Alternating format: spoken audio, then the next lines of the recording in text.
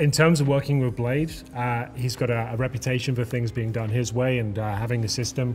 How is that being implemented when you brought into the team? Is that a discussion? Do you guys see the game the same way? I don't think it was a discussion necessarily.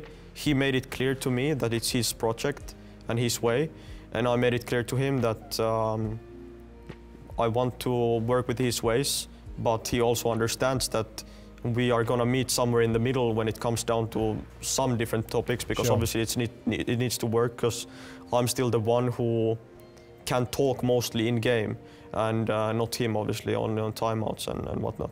So I think we get along well, but we still haven't played a single official. For me, it's a learning process, but I feel like he is constantly working with us. No matter if the practice day ends, he still wants to speak and wants to work more. So I'm really fond of that.